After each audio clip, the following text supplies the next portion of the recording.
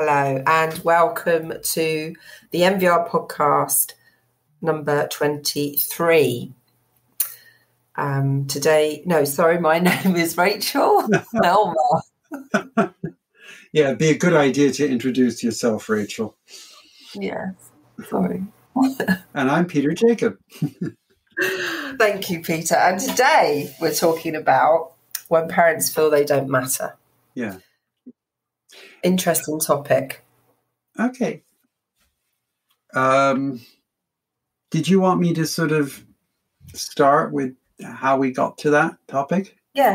Tell me, Peter, how did we get to that conversation? Well, of course, you always ask me to say how we got to the topic, even if it was your idea. Because you were speaking about another thought, another topic, which is that we notice that very often parents' responses to a child are made conditional upon how the parents or caregivers or professionals think the child will react in the moment. Very much so. Yeah, you were talking about a case where someone said, or training, I think, where a practitioner said, oh, but if the parents said that to the child, she would tell them to go where the sun doesn't shine or something like that. Yeah. I think it was a slightly different term. So we were talking about that, and that led you to bring up a case that you've been working on recently where a father just felt that he just doesn't matter to his daughter, rightly or wrongly, probably wrongly. And that was because of her immediate response to what he does, to the efforts he makes. And I thought, I think it'd be great if you would just sort of describe that situation that he told you about that makes him feel so irrelevant, if that's the right term. Yeah. The feeling of, his words were going through some of the obligatories that a father does when a child is in his care, or what a parent can do. And so one of the things we talked about was him going up to say goodnight. And before the work we began, the NVR work started, he felt it was very obligatory. It was just an action that he felt needed to happen. So, go upstairs, open the door. Through the motions. It's gone through the motions. Good night.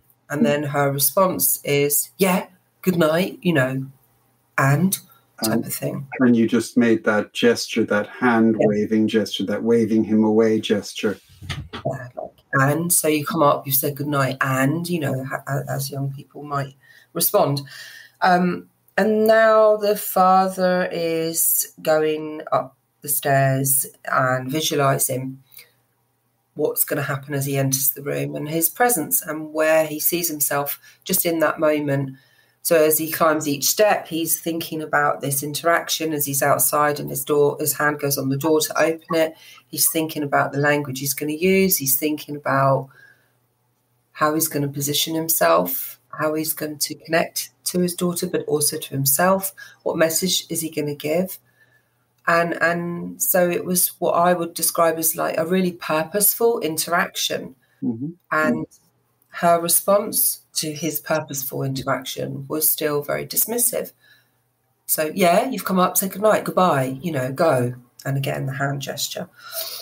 So we've really talked about what it felt like for this hand gesture, for this dismissive response from his daughter. And we talked about the differences of his previous encounters with his daughter to what they are now and the purposeful encounters and where he feels those differences in his body and lots of different things. But one of the things that we talked about was this sense of him not feeling that he mattered in her life, that he didn't matter at all in her world, and the impact of those thoughts of how that feels for a parent to not feel they matter.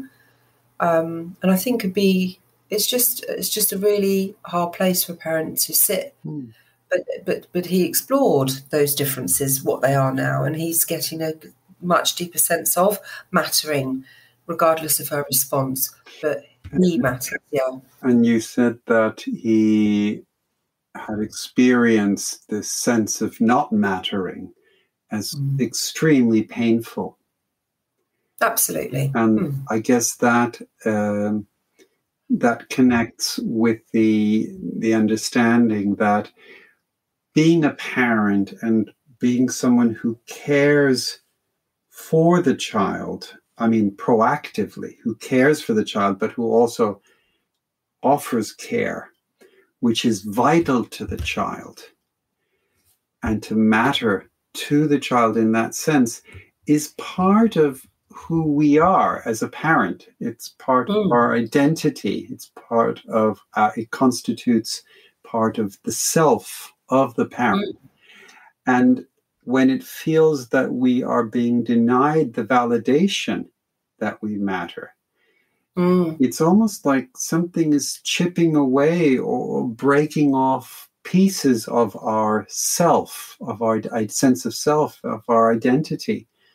That's pretty powerful stuff. And I think that, as you described so beautifully, that identity connecting with, well, who am I then? Yeah. If I don't matter to you, to the child I love, then who am I? Yeah. So then it can and might have or might contribute to the parent then just not bothering. Yeah. I won't go up and say goodnight because what's the point? I don't matter to that. Or as in the case of this father, going through the motions because one is supposed to say goodnight to one's child, but it doesn't matter to her anyway. But what I'm curious about is you described it sort of in two stages. So the first stage where he did that, and in the second stage, after the two of you had done a lot of work on that, he prepared himself mentally for how he was going to say goodnight to his daughter. So a sense of importance of what he's doing, saying goodnight, must have grown inside of him. And or else he wouldn't have done that. That's sort of one, and I have a second sort of thought about that as well, but that's the first thought. I was just wondering, how did you and he get there to that point where he could feel, I will plan this, I will make it meaningful, even though she's still going to wave me away with her hand? Yeah, we talked about what relationship that he wants with his daughter, and she's a tender age of early teens, and how he, what he wants his future relationship to look like, and how he wants his whole family to look. So we talked a bit about that, and we talked about his purpose in his daughter's life. And that strength came from him defining that he wants to matter. Yeah. That was important to him. I matter. I do matter. Yeah. But there must be some point where something turns around in his mindset, or turned around in his mindset, because at first I feel I don't matter because she's dismissive, because she waves me away. And then I feel I matter even though she waves me away. So I'm not getting that immediate validation from my child. I must I must construct that sense of being of importance to her in some other way. And I'm wondering how that turnaround, that switch, how that happened. I think there are a number of other things in this parent's life that has contributed to this sense of not mattering. And so not just his relationship with his daughter, but, other contributing factors that we talked about. But regard to the mattering, we talked as well about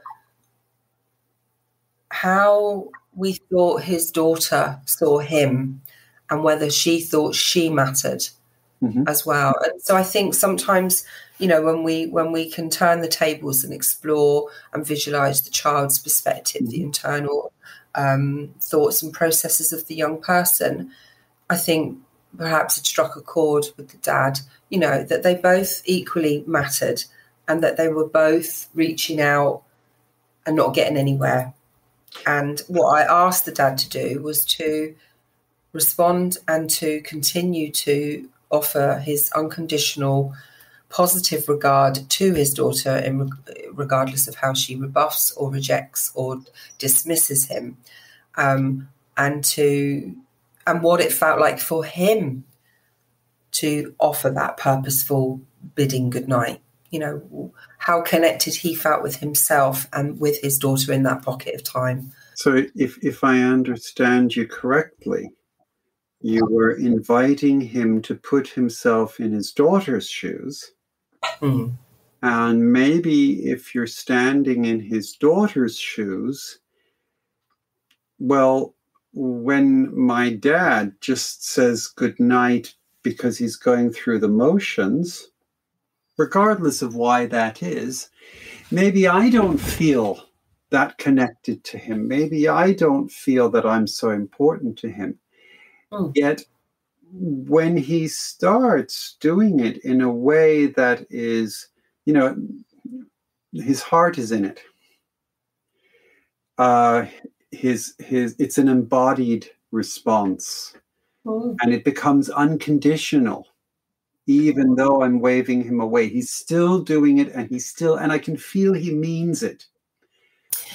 That lovely bit about her waving him away. Yeah. His how he described that interaction in that moment was that he didn't, in the past, he would have just kind of scurried out the room. I don't mean scurried in a mouse-like way. No, I know, yeah. He would have turned on his heels and just gone, not aggressive, not passive, but he would have just gone.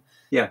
And what he's describing now is that he's purposefully holding, 3, 5, 6 seconds longer, connecting with her. He's kind of using a bit of neuro de-escalation, tilting his head, just giving us lovely eye contact, and then leaving with I love you, that lovely gesture of you matter to me.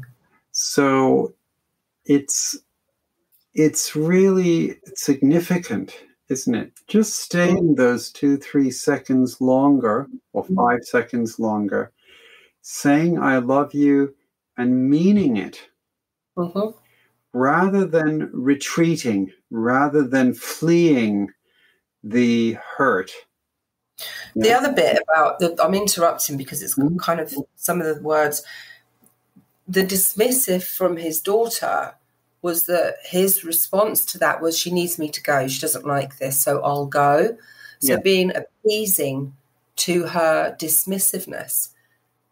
I don't want to upset her anymore. I don't want to be in her room any longer than she doesn't want me here. Yeah. He is dismissing me, so I'll go. And so we just sort of unpicked a bit of that. And we talked about what it would feel like to not react to that dismissive immediately and to hold that position and to ground yourself and to breathe and to look at her and then to leave with a gesture when you're ready to leave. And it sort of seems to bring us back to the notion, this in dialogical practices of polyphony, of the different voices in the person, different voices of the self, which are brought out by different contexts. So when the context changes, then the voice that is brought out in me will change, and I'm just thinking, so it seems to me that in the work with you, he became able to appeal to, I don't know whether appeal is the right word, to speak to communicate with a different voice in his daughter, a voice which is unheard, has been unheard so far by him and also by her. She hasn't heard that own voice of hers, but he's taking that leap of faith. He's responding to that voice. It's like it must be there. Somewhere inside of this child is a response to me that in a constructive way she needs me. Yeah. And I think that's what we're kind of slowly unpicking in our work about the mattering. That you do matter. You matter to you. You matter to her. She needs you to matter. Yeah. She wants you to matter. And she wants her to matter in your life. It's all about the mattering. Yeah. But I think I know what I mean, and I know what I'm talking about. I don't know if it makes sense to somebody who's. But I guess the way that the father starts appealing to or creates a context which makes space for her more positive voices and the voices of connection with her father. The way he does it is based on the NVR principle of one-sided action. I will do this, and I will do this, and it's not contingent upon how my daughter will react to it. I will. And it's also, I'm going to do this anyway, and we talked about that. You want to go and say goodnight because you want to say goodnight. Yeah. Also, most importantly, it's completely non-violent and peaceful. Yeah. So, on top of that, he's not going in the room, I'm coming in to say goodnight. You can't make me not say goodnight, Yeah, I'm your father. You will appreciate me saying goodnight to you. Yes. Yeah. He's not doing that. And he's also not creeping in like I've just come to say goodnight, little voice person. He's in there. And I love how we did the whole imaginary process of what he's going to say, how he wants to stand, how he grounded himself before he went in the room, holding that position for a couple of seconds, getting some eye contact. Of course, she's really miffed off with him. Miffed, I said. And she's, she's curious and she's frustrated with his different responses. And she's trying harder to dismiss him. I would wonder, though, whether she's also confused because suddenly there's a very different father. And I wonder whether this different father who has so much more embodied presence and who's communicating so much more to her simply by standing there a little longer, simply by his facial expression, by his intonation, by how strong his voice is, by how he looks at her, won't that make it harder in the longer run for her to dismiss him? That's my plan. Yeah. Okay. And Dad is just oozing confidence, and he's amazing in his the repair that he knows needs to happen in his relationship with her is so important to him, that he holds her so dear to his heart, and wants to get it right for her and for the rest of the family. So his determination is brilliant. So it looks like he's going to persist. Totally. And again, the one-sided action in NVR, is connected with persistence, isn't it? She may wave her hand dismissively 1, 2, 3, 4, 5 times, but this is meaningful. I feel this is meaningful, so I will continue to do this. Yeah, this is important to me. Yeah. And I mean, you said something before we started recording that has stuck in my mind. You brought it onto a societal or cultural level. Mm-hmm. You said in this society, we are so dependent on how the child reacts in the moment to what we do. And I was just sort of thinking, and NVR runs totally counter to that. In a sense, some of the core principles, particularly the principle of one-sided action, runs counter to the notion I should only do what in the immediate response brings up something positive. I was just wondering what your thoughts were when you brought that onto that societal level, and you said we as a society or as a culture, we do that. I think because I come into contact with so many other professionals in our field who are attending our training, and this kind of curiosity comes up, and it's a theme that runs every time we deliver a training, a foundational whatever training that we deliver. And quite often a participant will say, "Oh, well, I can imagine if one of the parents I'm working with did that, then their child would hit the roof. Their child would go mad." Particularly when we're thinking about parental presence outside the home, and when it comes into tailing, oh God, God forbid, I can imagine if a parent I was working with did that to their child, turned up at the park with drinks. The child would be humiliated. A parent could not do that. A parent cannot humiliate their child in such a way. And this is the park where the child is maybe exposed to drug dealers, or this is the park where the child is at risk of harm. Mm-hmm. Yeah, and the parent is encouraged to increase their presence outside the home and to explore ways in which they can allow their presence to be known transparently, explicitly, not in secret, not in Pink Panther style incognito. But how some of the responses from professionals working with such families are dismissive of this from the onset in training environment. And it just brings to me our society, not all, but our society are fearful of the child's acceptance of the parental authority. Or non-acceptance. Or not acceptance of the parental authority. And that leaves parents in a real quandary. So it sounds like these colleagues are articulating a rule, and the rule stipulates that the parents must only do what the child will approve of or appreciate.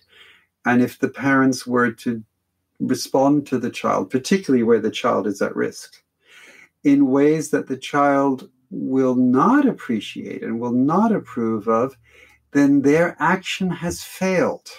Yeah. That's it. And so we're bringing in a different perspective, aren't we, in the work? We are. Yeah. That you can matter even if you do not, in the first instance, get the appreciation from your child, which would validate your efforts. I'd like to tell clients that as adult men, my sons have sort of patted me on the shoulders and said, "Yeah, you didn't do such a bad job, Dad." Sometimes you've got to wait for validation, don't you? My daughter told me she's not having children because she can't bring them up the way that I brought her up. Oh, I know. My halo slips. Oh, anyway.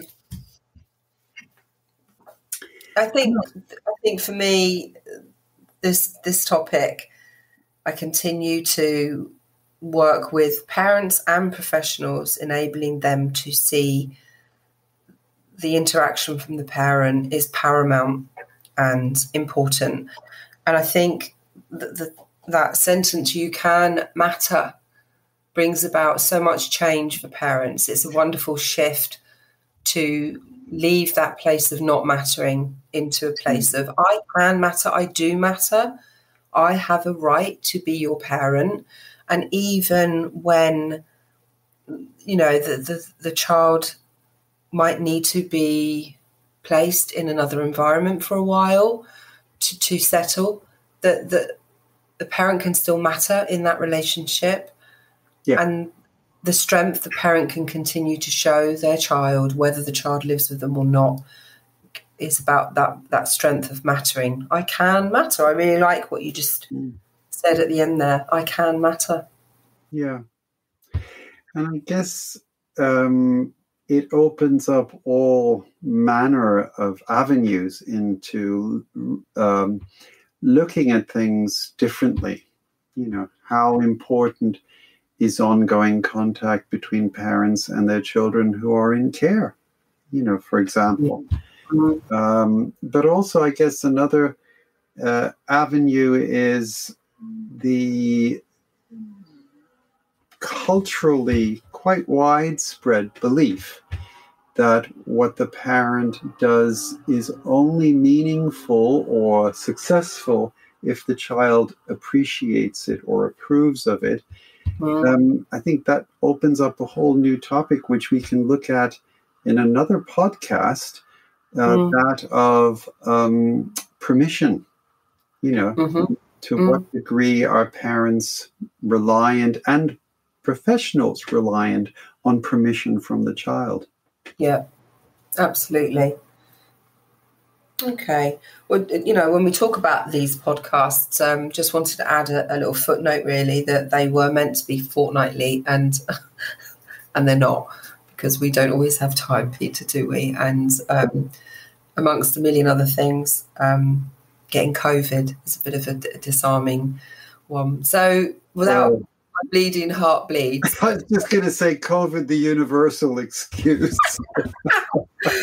Yeah, so the podcasts are fortnightly, kind of.